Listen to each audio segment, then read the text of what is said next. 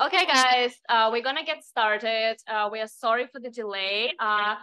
Thank you all for joining us today for our LiPS presentation.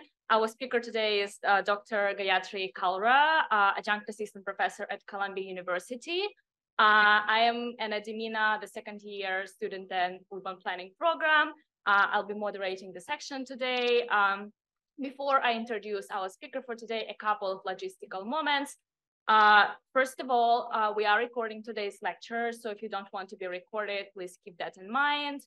After the presentation, we will have a Q&A session.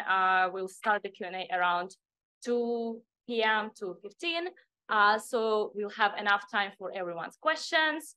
I will aim to give everyone an opportunity to ask the questions, so please, if you had a chance to do so, give others a space to ask their questions. To ask the question, please raise your hand and I'll get back to you. Unfortunately, we are sorry we don't have food today. We'll have it next week, so please don't worry. So with that, I'm excited to introduce our speaker for today. Gayatri Kawlra is an urbanist, researcher, and adjunct assistant professor at Columbia University. Her research uses quantitative methods and geospatial tools to engage debates about governance, technology, and justice through the lens of infrastructure and geography. A recent publication examines the effects of spatial inequalities in the availability and access to critical infrastructure on health vulnerability in New York City during COVID-19. Professionally, Gayatri works as a data science consultant and recently co-founded Earth Labs, an enterprise focused on simplifying the way we interpret blockchain data.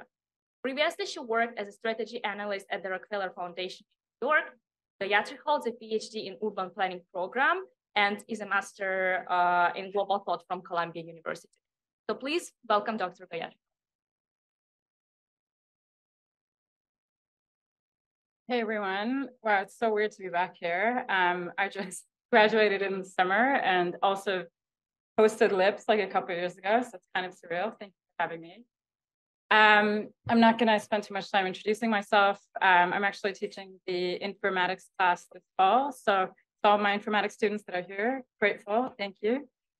And yeah, I just wanted to talk a little bit today about my dissertation research, which I very recently finished, so it's pretty fresh. We'll see how it goes. I'll be focusing more so on the methodological and theoretical considerations of my research, less so on the findings and results of the work. So hopefully this way it's a bit more engaging and opens up some interesting questions for us to think about. So the agenda for today, we'll talk about some of the themes of my research, one of which is disruption as method. We'll talk about why does infrastructure matter. We'll go into topics of actors and agents in processes, infrastructure and government, information geography, which today's lecture, and I'll end with some closing remarks, some study, and open it up. So with that, I'll get into it. So I wanted to start with what I call disruption as method. Here, I essentially use COVID-19 as an entry point to engage debates about infrastructure, power, and justice through the lens of geography and technology. And I've kind of done this throughout my work, so I'll be presenting one of those studies. I essentially argue that the COVID-19 pandemic has been a prism and an amplifier for the uneven geographies of the city, and it's revealed decades of history that have worked to maintain boundaries between communities in New York. So in this research, I actually critically examine the paradoxes, linkages, and questions embedded in infrastructures that shape and are shaped by the politics of the pandemic. I use Stephen Graham's concept of infrastructural disruption here to discuss New York City's uneven geographies during the crisis. So according to Graham, in his chapter, When Infrastructure Fails, infrastructural disruptions are heuristic devices which reveal the hidden politics of daily urban life and serve to problematize the very normalities of stable flow and circulation. This conceptualization essentially follows from the idea that design is invisible until it fails. So power blackouts, subway system failures, things like that, all bring the city's electrical circuits and transit systems into clear view. And sociologists of technology essentially call this a social process of unblackboxing or unmasking of complex systems and technologies that shape our everyday lives. Similarly, Colin McFarlane, in his book, Infrastructure, Interruption, and Inequality, finds a relationship between inequality, interruption, and infrastructure in his fieldwork in cities of Global South that I also believe applies here. And he essentially talks about the fact that crisis in infrastructure essentially reinforces power relations in local government response. Crises themselves are actually mediated by forms of inequality, and particular forms of crisis become the new normal for some groups, which are worth paying attention. And finally, in their analysis of the 2008 foreclosure crisis, a study by Pays et al. Emphasized the crucial role of neighborhood perceptions during crises. They essentially argue that, that neighborhood sentiment, resident sentiment, influence mobility decisions, often reinforcing urban area stereotypes and perpetuating spatial inequalities. So again, this underscores the criticality in examining participation in 311, especially in a moment of infrastructural disruption, as it offers insights into neighborhood socioeconomic disparity, conflict, decay, and the role of the state in mediating some of the discrepancies. So for context, this study, I look at New York City's non-emergency complaint line, 311, which essentially is a repository of millions of geocoded citizen requests that have historically displayed, I argue, uneven geographies of participation. A lot of you in the informatics class have had exposure to this. I'm sure others have as well. But it's a really interesting data source, especially for urban analysts in New York.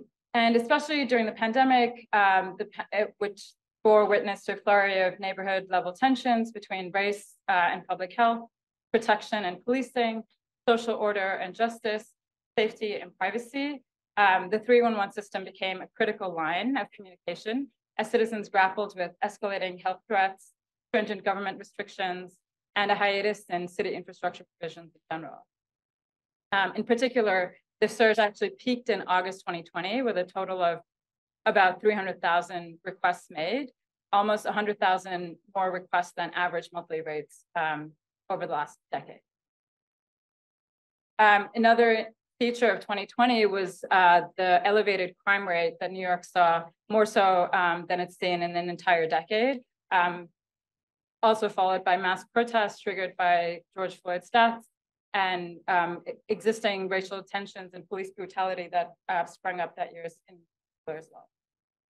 In response to this, the Department of Technology actually introduced a number of new complaint categories that are related to social distancing violations. So some of these here are like non-compliance with phase reopening, mass gathering complaint, non-emergency police matter related to social disorders.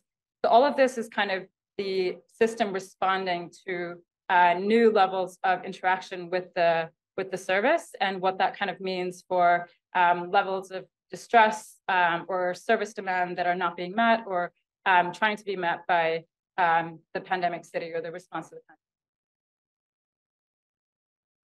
So my research hypothesis essentially is that the engagement in 311 surged in socially vulnerable neighborhoods in 2020, driven by COVID-19 case rates and escalating socioeconomic tension. I also argue that complaints regarding social disorder in particular made up a majority of the increased call volumes in these areas, revealing a heightened propensity for residents to police their neighbors during moments of crisis. And we'll unpack what that is. But this research essentially is meant to offer some new methods and approaches to understanding existing questions of power, race, class, order, and ultimately, I show that the uneven geography of 311 complaints in New York City during the pandemic is an important indicator of the existing cracks in neighborhood cohesion, public trust, and technocratic governance that pervade the city's underlying. And the pandemic actually offers a mirror to better understand some of the forms of power and the political economy that underlie So to get to the question of why infrastructure matters, as you'll see, infrastructure is a key component of this work, and it's critical to my dissertation research in general. I use infrastructure here as a material vehicle to analyze the relationship between people, justice, and space. I think understanding the city and its systems through the lens of infrastructure, which is an otherwise mundane, aesthetic, material form, is actually a fascinating methodological exercise, and I think allows for sometimes like absurd yet insightfully paradoxical linkages and questions that may be worth exploring. So my research actually explores 3 different modalities of infrastructure. One is the mobile phone, one is the 311 complaint line, and the last one is infrastructure services in general. So for the purpose of this talk, I'll focus on the 311 platform. And ultimately, my goal is to observe how each of these forms of infrastructure shape and are in turn shaped by the pandemic. So what is infrastructure? Infrastructure is essentially vast, intricate networks of physical, technological, and organizational systems that bring modern life in. According to Reinhold Martin, who is a professor here, infrastructure is actually that which repeats.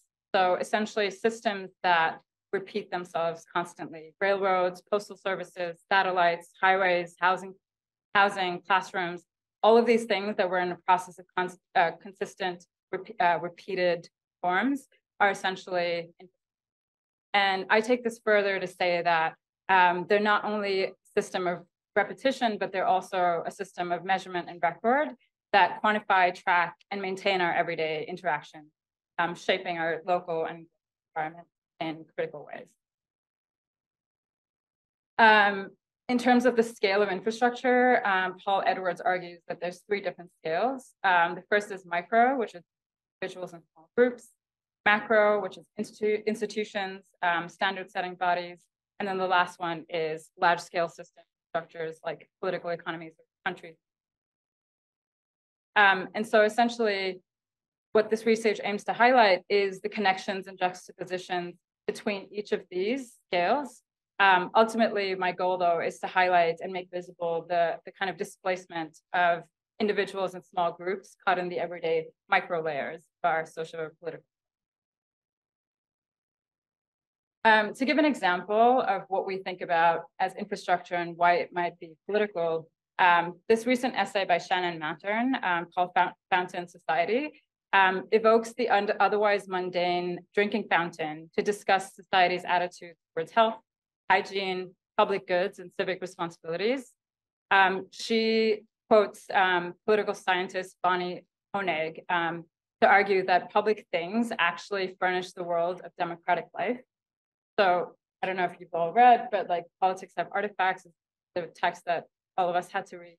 But essentially how we think of daily objects as reinforcing and shaping our political lives is what I'm essentially doing. In the same way that the fountain tells us about the politics of health, hygiene, and civic responsibility, the 311 line, I argue, tells us about the fragmentation of infrastructure services, the distribution of systemic failure across neighborhoods, and citizen participation in urban maintenance. An example of complaints made on 311, you can see here, these are just like a few snippets that I picked. Things like mundane things like a blocked driveway, illegal parking, graffiti, homeless person assistance. These are all sort of captured systems of failure by the system. And I would say that this kind of shows you a couple of different things. The first is that there are thousands of infrastructural disruptions that are happening around the city at any given time. And 311 actually serves as a way to capture and record a lot of those. It also shows you a sense of what the New York government or the local institutions think of as disorder, which is essentially the constructed term here, right? Like these are categories that people have coded in. Nothing is objective. it also gives you a sense of the vast and intricate network of New York City's organizational system, because you can think of everything from streets to parking to homelessness, all of these different systems that are coming into play when you're looking at this list of disorders, essentially. The last thing that I think is actually interesting is that the 311 complaint line actually makes itself invisible when you look at these complaints in this way. You forget that this output is itself a system of organization. Instead, you get lost in the crises that it's reporting. So turning to an interesting art exhibition by Meryl Euclides, pronouncing that right. She did this exhibition on maintenance art that was in early 2000s. And it basically serves to question what the routine everydayness of maintenance looks like, and how when we shine like a specific spotlight on it, it really tells you about the underlying political and sociological and economic crises that are actually underlying that. So she argues that maintenance is a drag, that's fine, but essentially she has an excerpt of what she thinks of as maintenance. So clean your desk, wash your dishes, clean the floor, wash your clothes, wash your toes. All of these are just mundane, everyday actions that you don't really think about because they become invisible to us. And what I'm trying to say, and what I'm trying to gather from a lot of these arguments, is that these everyday interactions are not benign. And essentially, 311 is a system of maintenance in the same way washing your clothes, drying the dishes, all of these things are systems. And she calls it art. And here we're looking at crisis. So there's two different ways of spotlighting what maintenance is. She's made it an exhibition, and I'm trying to look at crisis as a kind of exhibit to understand.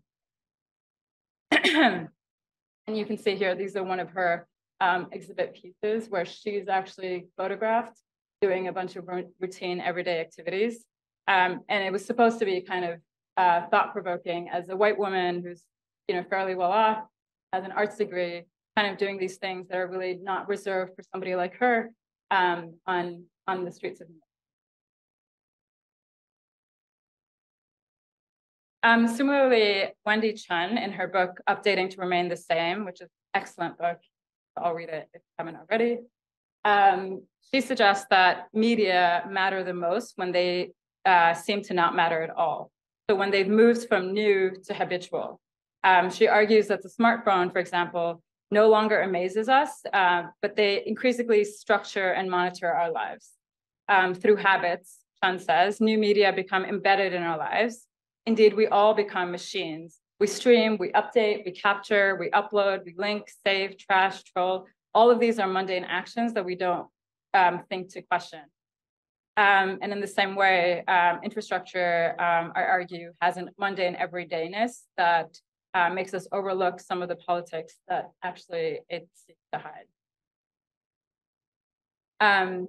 And Chun actually has an argument that habit plus crisis equals update.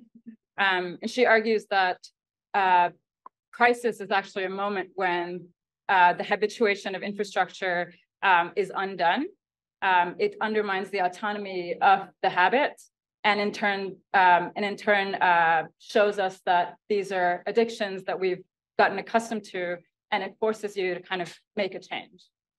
And so my question is, so what did the crisis of COVID-19 do to the habitual systems of failure recorded on New York City's 311 complaint line, and what does it tell us about the spatial politics of the city? So in this section, I actually would like to discuss some of the agents of maintenance that we discussed previously. And these are essentially the users of 311 systems and their motivation. I won't actually be speaking to the work of maintenance itself, which I think is a category of exploration on its own. But here we're talking about the people that actually interact with the system on a daily basis or at all. So the The 311 system was set up in New York in 2002, following early examples of them in Chicago, San Jose, and San Diego. Bloomberg announced his plans to install citywide service for non-emergency calls in 2002. 311 platforms essentially act as citizen feedback systems. They encourage city residents to behave like users or customers of a city, participating in urban management and maintenance and providing feedback on failures and disruptions in city services. But unlike customer feedback systems, citizen feedback systems serve as a contract between governments and its citizens. So citizens are actually able to pressure local governments to fix their street conditions, place police parking violations, close down loud parties. You suddenly have a sense of place in the process of maintenance of the city itself. And we'll be looking at what this looks like in the pandemic moment. Salim and Haq argue that the new normal in most organized societies requires that citizen engagement be explicitly embedded in the design, development, and maintenance of urban infrastructure. So essentially, we always have a process to provide complaints and feedback. We have this in most private sector products and services as well. And essentially, it offers a way for these services to exist while making you feel like you're participating and contributing to them. And we'll look at what kind of participation that actually entails. So the Plan IT NYC document that was originally released when the 311 line was getting set up, the vision was for New York City to use information technology to treat its residents, businesses, and visitors as customers, providing information services when desired, but eliminating the need to understand how city agencies are organized. So when you have an online system of interaction, you rarely feel like you're going through the bureaucratic process of getting somebody on the phone, figuring out which department to contact. You have like a one-stop shop to really understand or to make your complaint rather. So it really is more of a portal than a two-way interaction of participation. Scholarship has argued that the degree of accountability a platform has essentially depends on the level of participation it encourages and the extent to which user feedback impacts the development of a product or service. Because of the low cost, quick and easy access to government information and services that 311 encourages, it actually enables a high level of participation and has the potential to maybe democratize public discourse in a way by allowing a diverse group of individuals to voice their concerns and report issues in their community. A Wall Street Journal report found that in 2020, the NYPD charged with enforcing the city's social distancing rules that we saw in a couple of slides ago, they actually took action on 4 out of the 10 reported complaints, which is actually a pretty impressive response rate and encouraging for more users to come on and make requests. So why actually participate, right? What is the motivation for users to participate or citizens, residents to participate in this system? White and Trump have a study that argues that the act of placing a 311 call is actually a low-cost form of political participation. They argue that digital platforms like 311 offer city residents access to local government in a way that has shown to instill a sense of trust and promise of increased bureaucratic responsiveness.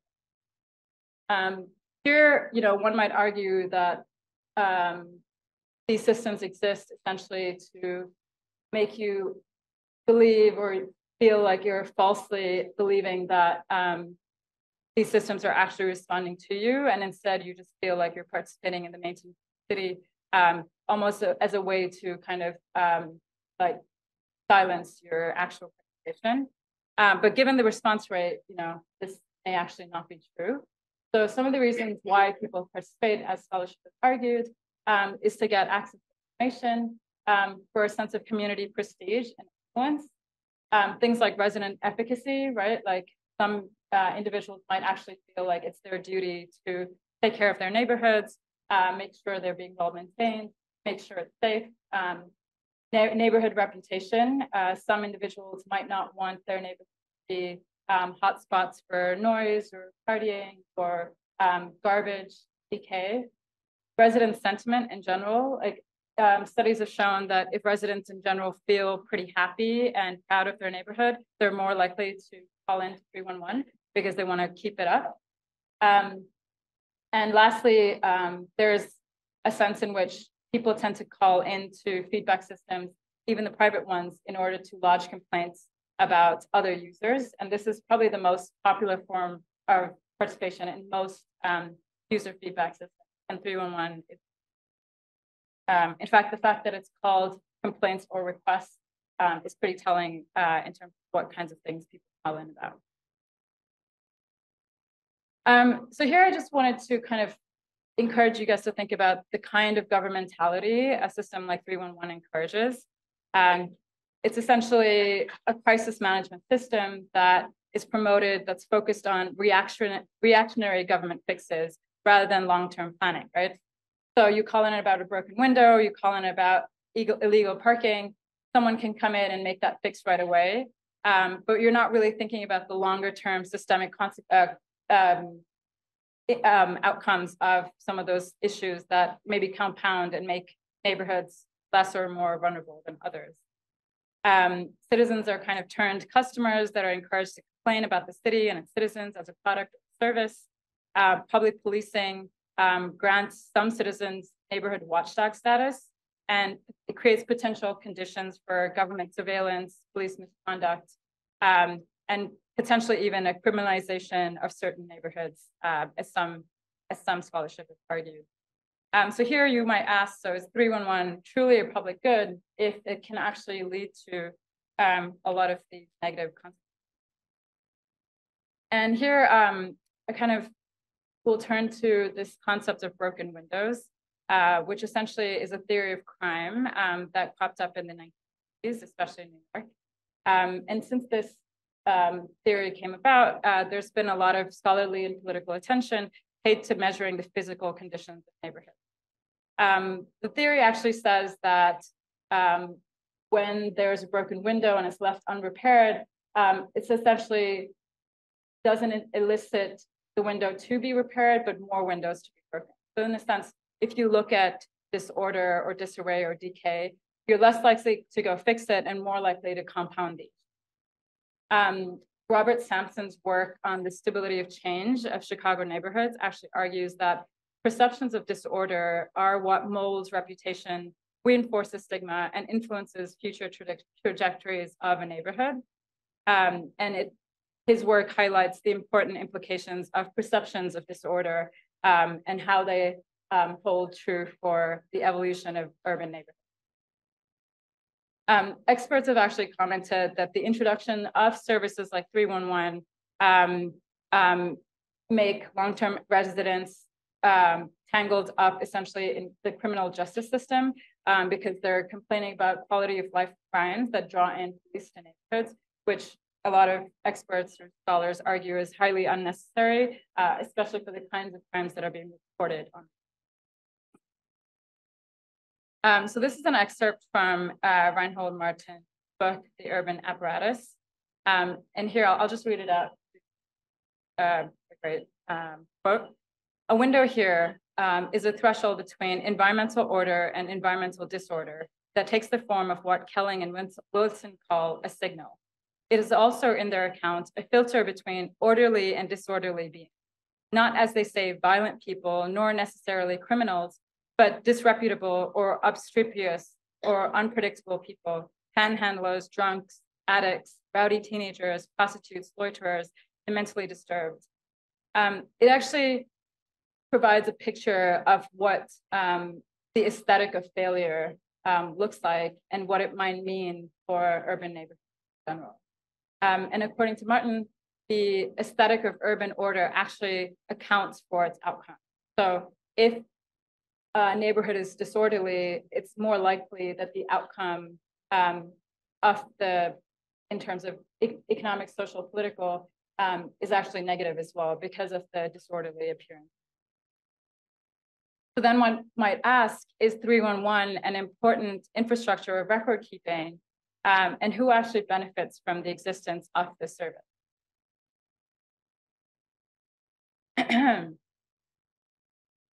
I'll just gloss over are running low on time. But essentially, socioeconomic disparities in the spatial one is what we are most concerned with in the study. And questions like, are people more likely to call in from less vulnerable neighborhoods, considering the broken windows paradigm? Are they likely to call more if they are increasingly vulnerable? What happens during moments of crisis? Studies have shown there are actually evidence that 311 and 911 calls are rising unevenly in gentrifying neighborhoods. As demographics shifts, activity that was previously considered normal becomes suspicious as newcomers, many of whom are white or different ethnicities in other neighborhoods, are more inclined to get law enforcement involved. So why does this all matter? We get to the question of geography. Just briefly, information geography is a stream of scholarship that argues that geographic augmentations or digital augmentations of place are much more than just representations of places. They're actually part of the place itself and shape it as much as they reflect it. So in the same theoretical vein as what we're thinking of as infrastructure that is constantly shaping and shaped by society, information geography is a way to think about code or data spread across space that acts as a kind of infrastructure that shapes and is both shaped by political, social. The information geography of 311 then is the spatialization of the repeated records of infrastructure disruption. And it matters because it tells a story of how spaces and therefore neighborhoods are counted, perceived, engaged with, and transformed by the politics of the city. And consequently, spatial patterns of 311 requests actually hint at probable shifts in future dynamics of that neighborhood as well. So reasons why it matters, this research is that it potentially gives local authorities or governments an understanding of participation hotspots and cold spots in New York City during an emergency. It offers a calibration of the level of service demands placed on city governments by individual neighborhoods.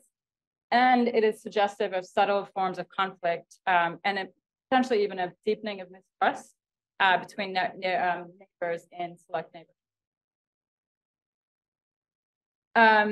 And why all of this matters during a moment of crisis is that during periods of relative stability, neighborhood sentiments typically remain consistent.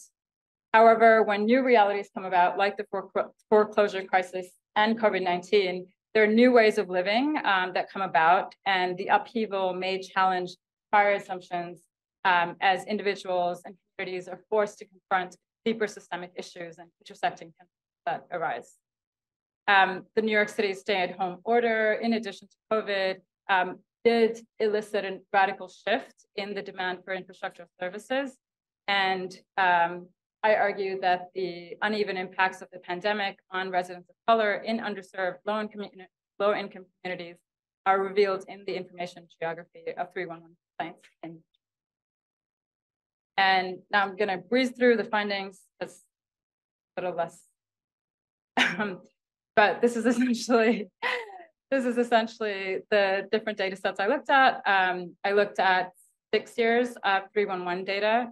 I looked at the social vulnerability index at the census tract level, and I looked at COVID-19 case rates between 2020 and 2021.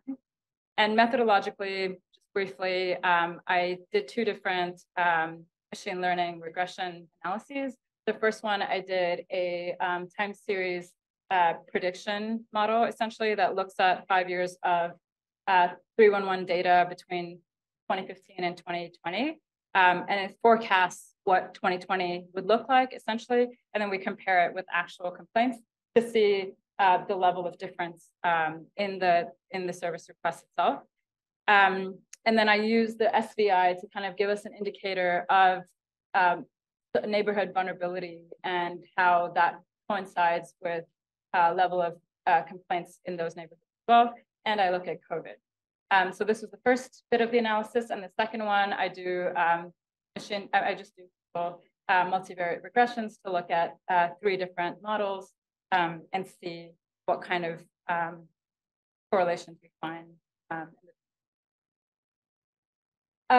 So here you could see the time series plot shows two distinct phases of the pandemic. Essentially, the black line is actual 311 complaints, and the red line is the forecasted 311. So you can see there's an initial surge in calls during the onset of the pandemic, peaking in August 2020, around 300,000 calls.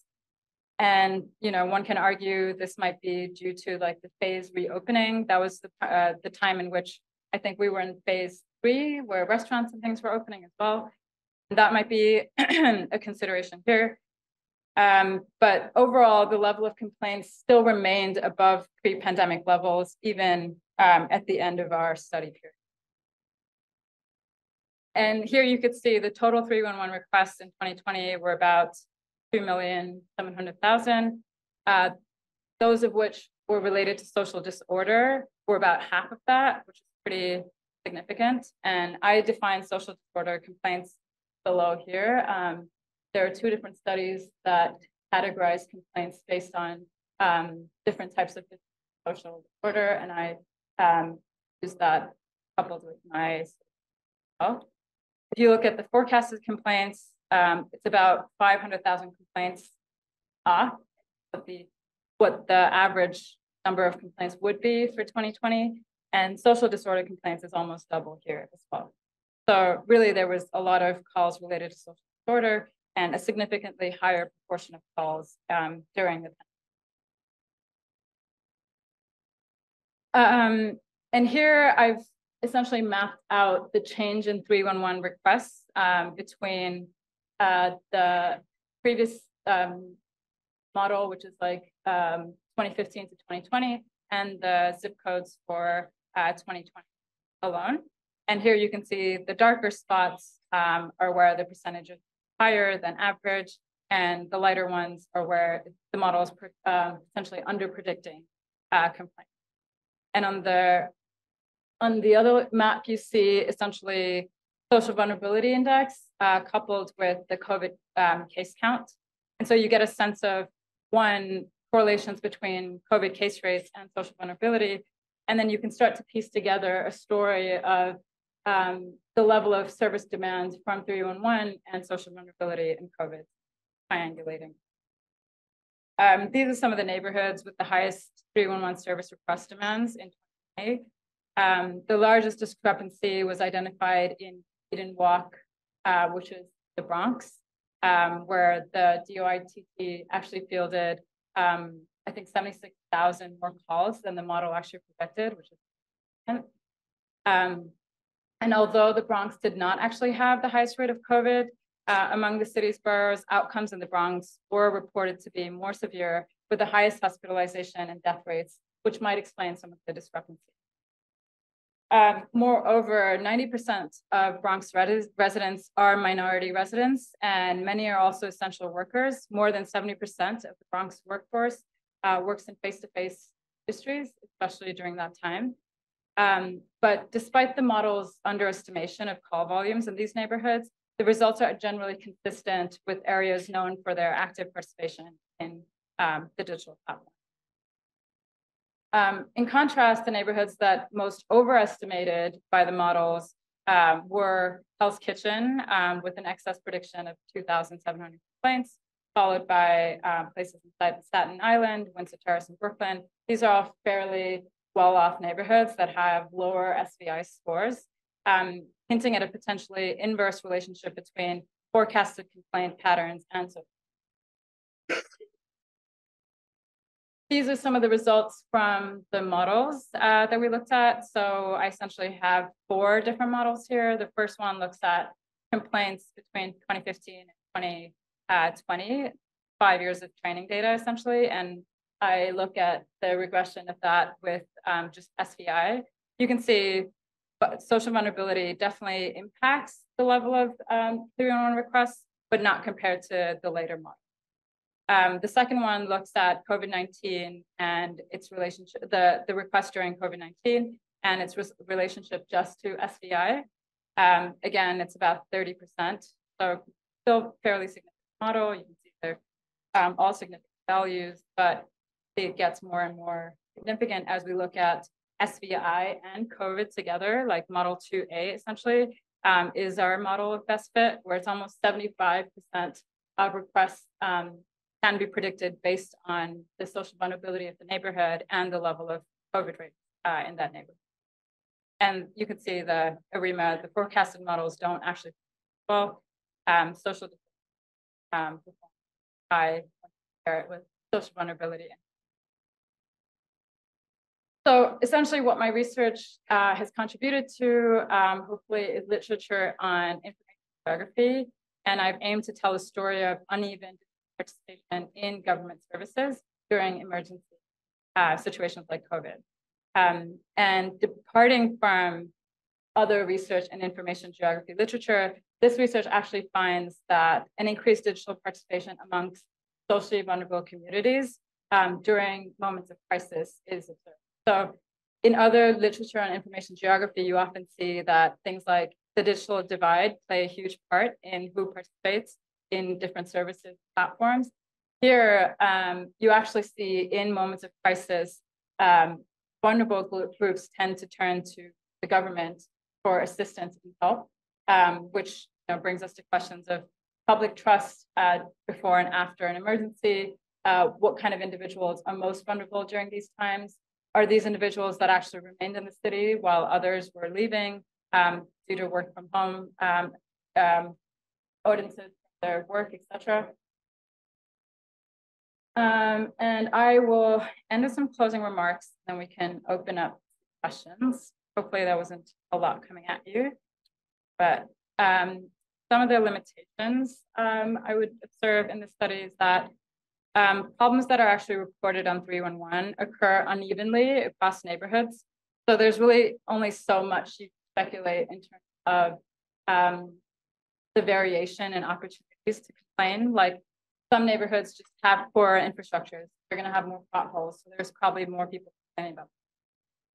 There's also a risk of a few heavy users or super users of 311 in a neighborhood that could have a significance on the total number of calls from that area. And this is not something you can gauge from the data, so it is definitely. And the last one, which is actually what I would like to focus some of my future work on, is that I've only looked at SVI as a baseline indicator of socioeconomic disparity. But I think more nuanced indicators of conflict and difference within neighborhoods, such as measures of gentrification, would be an interesting future study for some future questions that I'm left with at the end of this work is, what can studying differences in 311 participation between crisis events tell us about neighborhood cohesion, resident sentiment, and trust in the state? So maybe it's between COVID and the foreclosure crisis or Hurricane Sandy. Like, are there different levels of demand? Are there differences in participation between neighborhoods between these crisis events as well? And what can that really tell us about some things? New York City police data on arrests during this time might also be interesting to collate with the level of service demands, especially looking at some of the police-related complaints that 311 captures. Another question I had is what kind of infrastructure failures are actually normalized during a moment of crisis like COVID, and in which neighborhoods? So which of these systemic failures kind of become permanent, wherein people stop complaining about them because they're so routine? In Colombia, it might be there's an issue of street trees being cut down or something like that, and you stop noticing them, people stop complaining about them. There are like routines of failure that get absorbed into space. And an interesting exercise would be to kind of dig up some of the failures that we've absorbed since the crisis of COVID. And lastly, for my data focus here, should 311 data actually be open access, considering a lot of the negative consequences we've seen through this in terms of who's actually being captured in the data, what does it say about the people that are captured, where are the gaps? Do we think this kind of data should really only be available to institutions, or should it be open access just to universities? These are some questions that are worth And yeah, I'll stop here. Open for questions. Thank you.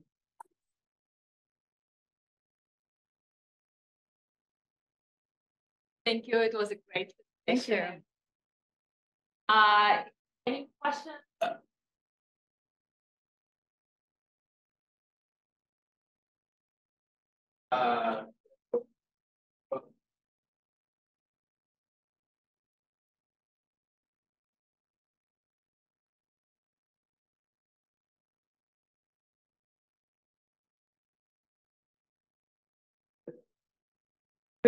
Who didn't record that they have COVID?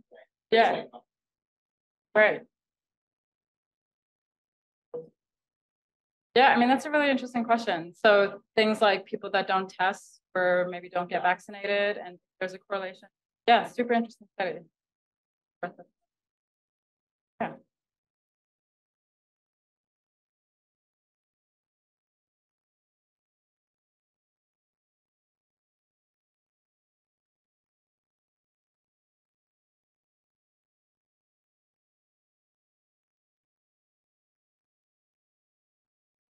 Yeah, so that's why I had in my slide here that police brutality correlations between that and the kind of complaints that were made is something that's worth looking into. I did not look into it, but I think that's an area for future that could be.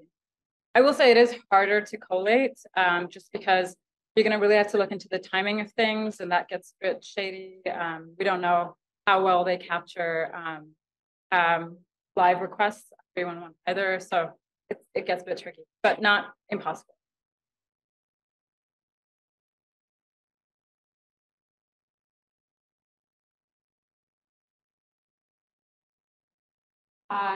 So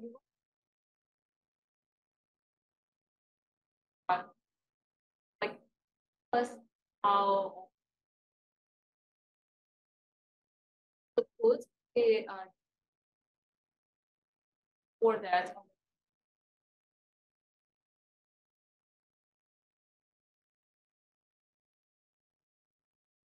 all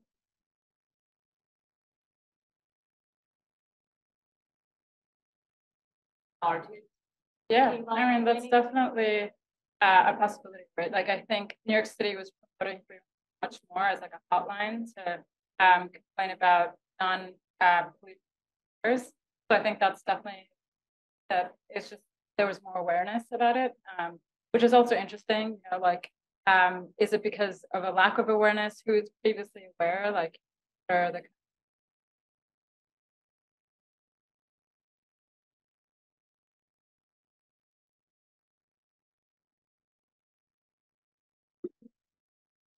yeah,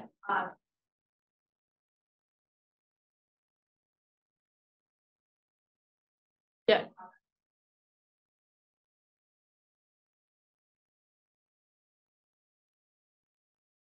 yes. Yeah, I mean, I don't have all my findings up here, but yes, there were. There were specifically more calls related to the social distance violation. And you can see neighborhoods as well called in more about those. I broke down the maps by types of complaints as well. If you guys are interested, you can read the presentation.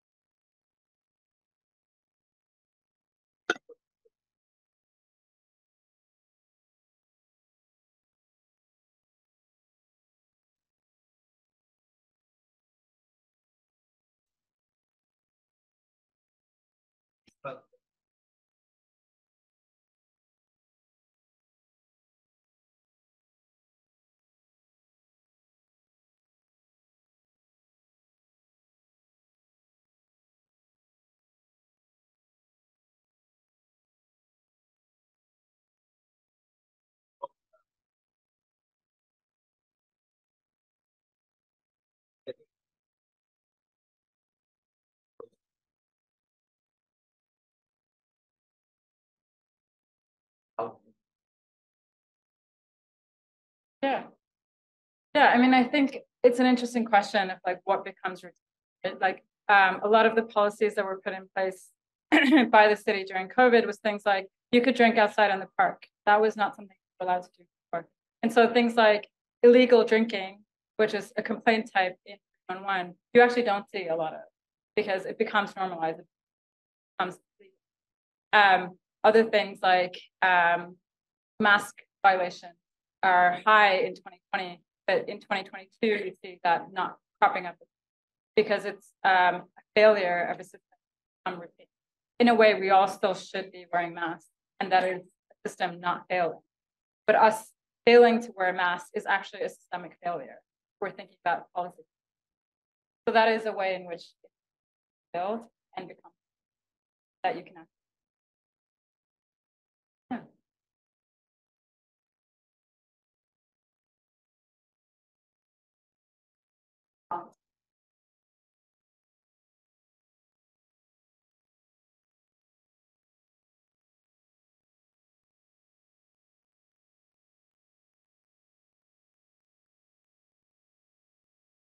Yeah, it's an interesting question. I've been looking at it. I think, there's a lot of controversy around social media data, but I think in terms of publicly available data, it does give you a kind of sense of like resident sentiment or like neighborhood sentiment that is worth looking into. If you take the proper precautions, get data. I think there is something there. There's a lot of ACS data that really captures different things that are not really captured in the SVI. There's ways to like couple different data, like maybe there's resident sentiment from media, there's some ACS variables that you can find as well. There's privately available data, like some of the mobile phone, like mobile phone mobility data, like SafeGraph and things. I think that could point to things like who's able to leave during COVID and make that tell us about like who's a essential worker, things like that. All these are extrapolations, but as with all data, most of it is made up, really about how you argue your case. And what these models really start to tell us are kind of theories, or they show us patterns, but they're really not our issue, right? Like we want to combine it with things like qualitative and have interviews, but they do give us insightful hints, processes that are going.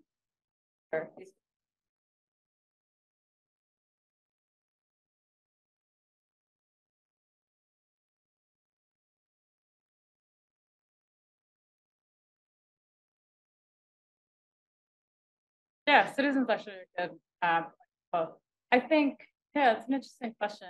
I actually think it's similar to 311, except it's not public, right?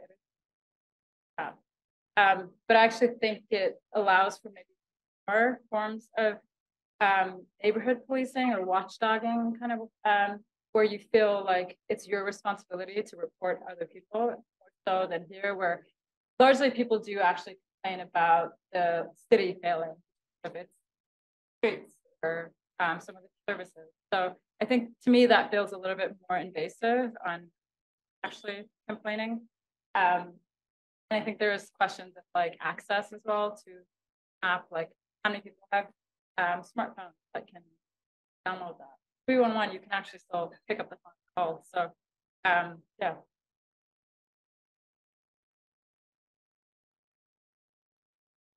That's a two-part question.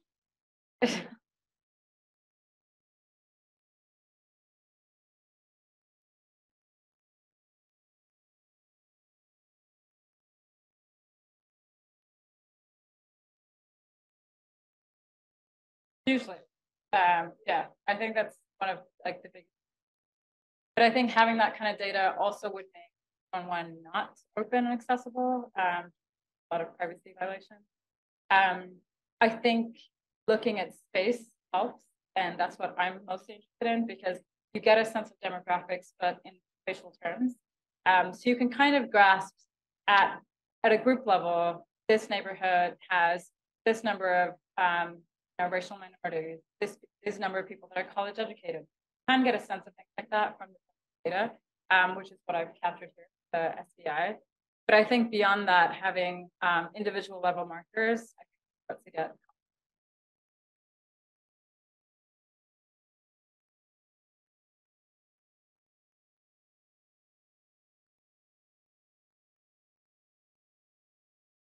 Yeah, there is actually data on 311. It's not as complete as some of the other data. And it also takes time to upload, right? Like some of them take days and like missing values. How do you deal with those? Again, those are things you deal with when you're analyzing the data. You can choose to use them and then treat the missing values however you theoretically decide makes sense. But that is a limit with using.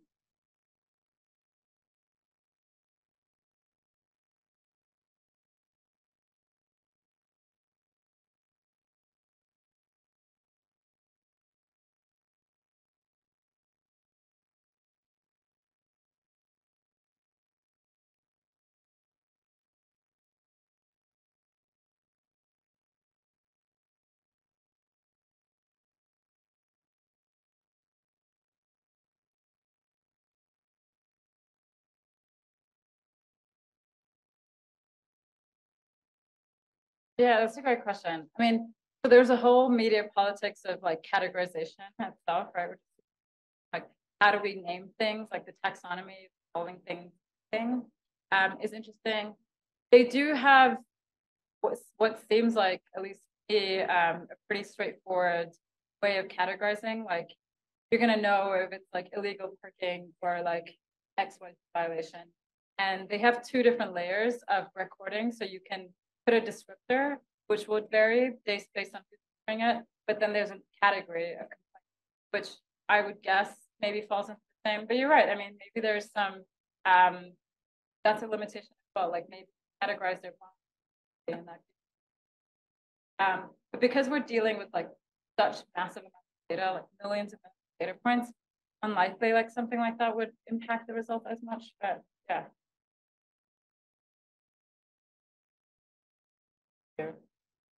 I think for time and have any questions, I guess. So thank you again for taking the time and taking this cool talk. Thanks everyone for attending today. Next week, at the same time, please join us for our next speaker, Dr. Anand, in his lecture on predominantly gray stormwater drains and for coast futures. And yeah, thank you all. Thank you.